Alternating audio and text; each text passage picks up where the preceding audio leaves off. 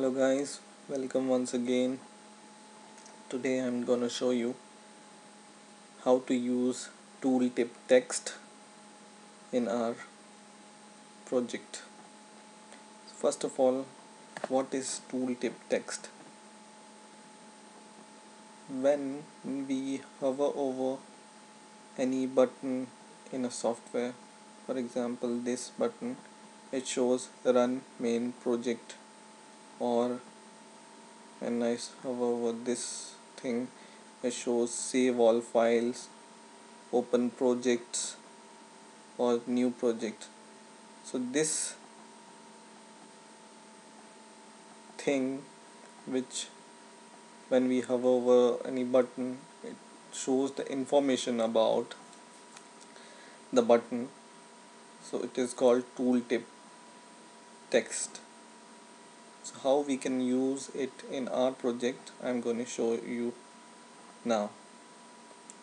So first of all, right click or click or select your button which you want to give to tooltip text.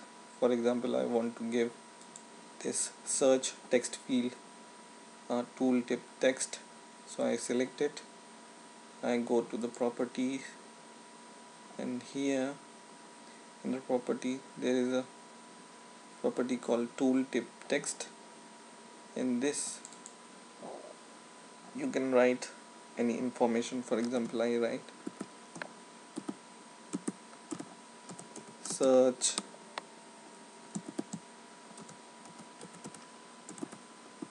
employee ID, name,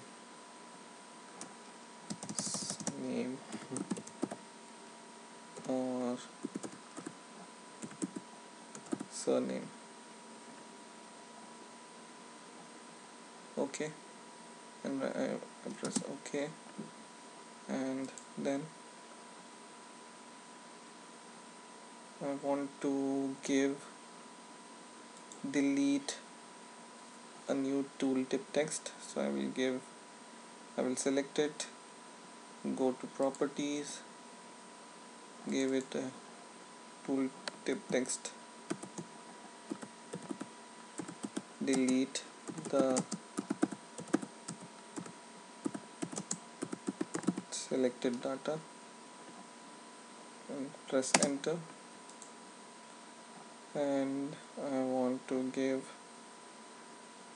my JTable tooltip text, so I will select it and write employee info table, press enter. OK, and also I want to give my combo box tooltip text, so select it, go to the property, and I will write name combo box,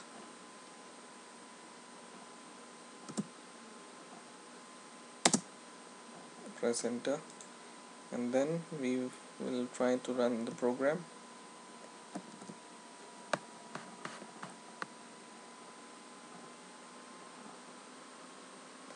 And when we go to search, when you hover over search text field, it will show search employee ID, name or surname.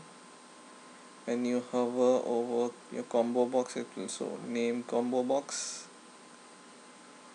When you hover over your delete button, it will show delete the selected data. And when you hover over your table, it shows employee info table.